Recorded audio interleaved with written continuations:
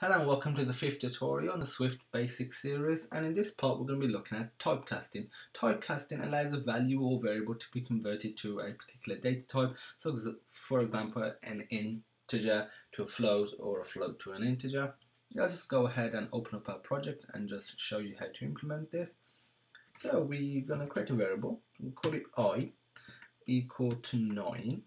I'm going to print this variable I, and what we have is the integer 9 printed out, but perhaps we want to assign 9, or we want this to be a double, but if we accidentally assign an integer to it initially, we still want it to be a double. To do that, you can do one of two things: either do colon double.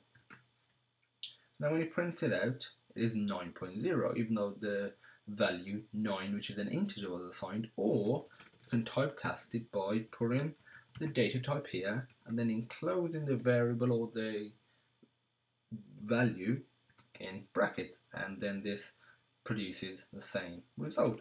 Another reason why this is useful is if, for example, we do I equals 8.8, run it failed because 8.8 isn't an integer, and we have 9 assigned to I initially, which makes I an integer, but we can typecast it by putting int bracket close bracket, run it, and now it's been typecasted to an int. It's truncated the number to 8. So typecasting is extremely useful if sometimes you're having a few issues with rounding or with some mathematical errors, so sometimes typecasting will help. So that's it for this tutorial. We covered typecasting. In the next tutorial we're going to cover how to add variables into strings. If you have any questions, feel free to message us at support@sonarsystems.co.uk. The email will be in the description. You can comment on this video or directly message us via YouTube. The source code from this tutorial will also be in the description, and as usual, thanks for watching and have a nice day.